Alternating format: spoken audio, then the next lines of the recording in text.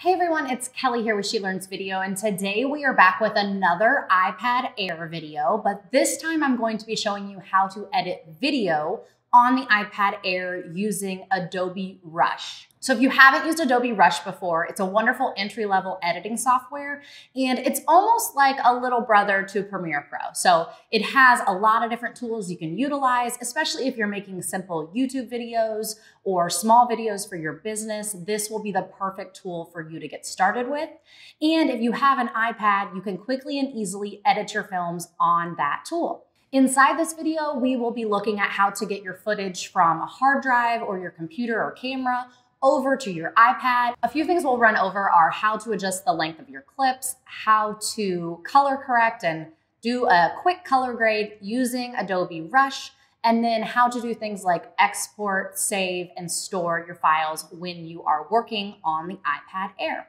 So Adobe Rush is a tool that's a little bit new to me as well. I initially started out editing over in iMovie when I began as a videographer, and then I moved into Premiere Pro. So Adobe Rush would have been a great bridge for me, or if I didn't want to start out with iMovie, I think Adobe Rush would have been a great starting point had it have been available when I was starting or more prominent. And at this point, I think if you are getting started with video and considering long-term investing in Premiere Pro, Adobe Rush is a great starting point.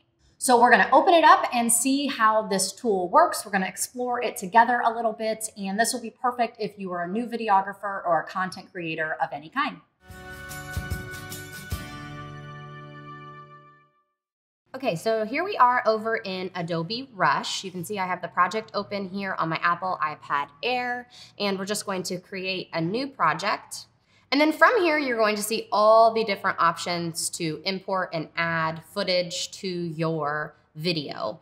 And the options here are going to depend on how you're accessing your files. If you want to pull from an external hard drive, you can connect it here on the bottom with this USB-C connector, and then pull it over to your hard drive and edit right off of that. If you wanted to access those, you would click in here to go to Files, and you would see the available external media here. So that is how you access an external hard drive. And then you can import from different files as well. Obviously, this is accessing my cloud storage, so I have options here. Okay, and here we're going to access some files from a recent trip that I took to Hawaii with my family. So what you'll do is just select the files that you want to be included in your project. Okay, and so for this example, I've just selected a few of my files, and then I've named it here down at the bottom, and you're going to hit Create. And then you're going to wait for it to prepare your media. So dependent upon how many files you have, this may take a long time, and it could also go really quickly if you don't have very many clips. Okay, so now it will prepare the media, and depending upon how many files you have, this could go really quickly, or it could be something that takes a bit longer if you've got a lot of 4K video files, and dependent upon your connection to the internet, as this is a app that's utilized on your iPad Air, and I'm currently accessing files that are located on the cloud. Okay, so here you can see this is what it's going to look like once you are inside of Adobe Rush. You can see all your clips down here along with the audio files there below. And then over here on the side, you have a toolbar as well with a lot of variety and options. You have a tool that is going to help you when you're working with audio. Here, this will give you options for speeding things up or slowing them down. Okay, so here with color, you have options for built-in presets. So these are essentially just LUTs that have already been created, and you can put them right on top of your footage. I love this for beginners, people who are new to video, as it gives you the ability to customize the look of your film without having to be a really, really knowledgeable individual when it comes to color grading and color science. This will make it quick and easy for you. Up here, you will see the effects panel, and this will give you options for transitions. So you can utilize any of these different transitions as far as, fading in, fading out. Those are ones that I commonly use. And then here you can add graphics. So if you wanted to add a title, you could put a title right here at the beginning of your footage. You just drag and drop it onto your timeline. Super easy to use.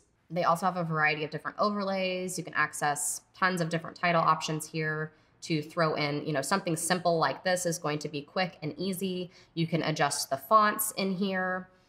You can go in here and adjust exactly what you want it to say.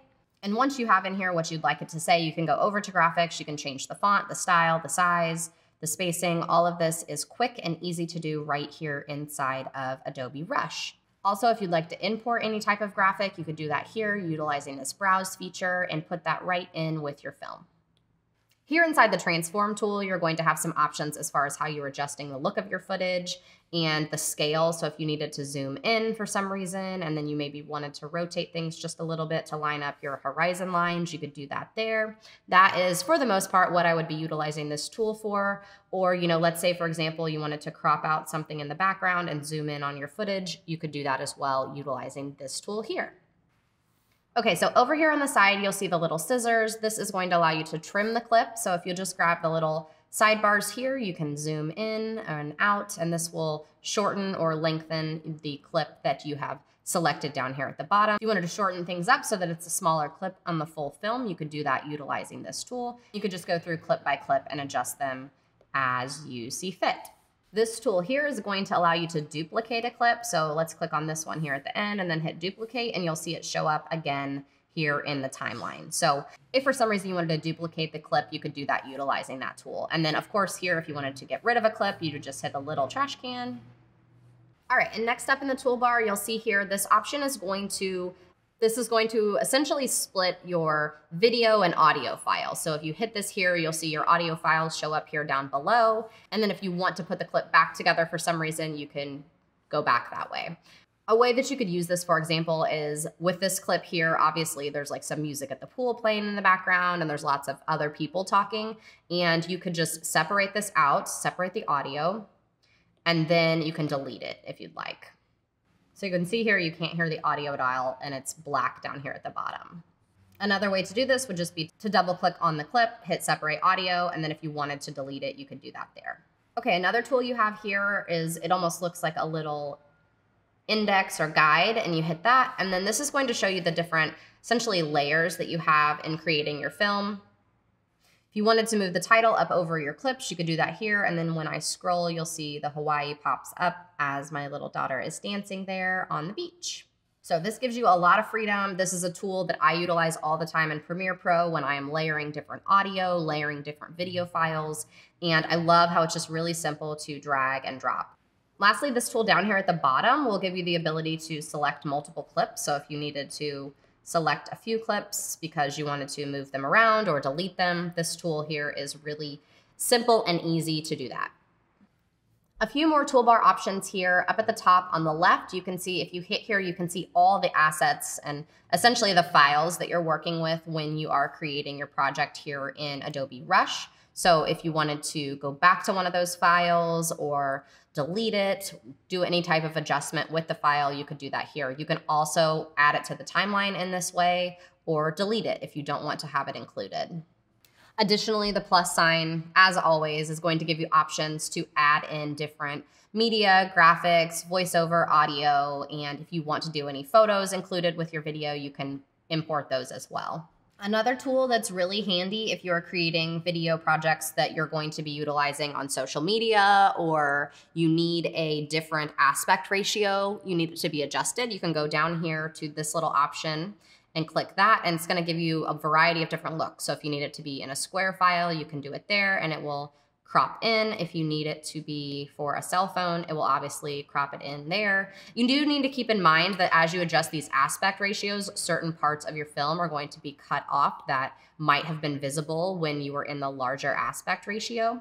But as with anything, different films are going to need different settings and different looks. They're going to be utilized for different projects. So just keep this in mind, but I do love the ability to quickly and easily say, I need this to be suited for my cell phone or for social media posts, and you can easily do that right here. Also, if you do have all of these timelines laid out here and you want to widen the look of it, you can use this little tool here to make this portion of the screen bigger and this portion of the screen smaller. And then if you wanted to see your footage better, you could also use it to come back down and widen out the actual image or video clip here at the top. Okay, so last but not least, once you are ready to share your film, you can go up here to share, and this is going to export it to your camera roll. If you wanted to airdrop it over to a location that you prefer, you could do that as well. Or again, if you're utilizing an external hard drive, you could export it and drop it over to that or save it over to there as well. You're going to want to choose either this 1080 or 4K option. So if you shot the footage in 4K for the most part, I would export there. If maybe some of it's in 4K and some of it's in 1080, then I would just go ahead and export at 1080 because that's going to give you the best quality and the best look. And this will also ensure that everything fits well into the frame of the film that you've created or the aspect ratio that you've created. I am at the moment unsure why 24 frames per second is not an option, so I will look into that and hopefully make a follow-up if that does become an option. But right now, I would say you can go ahead and export everything at this 1080 30 frames per second.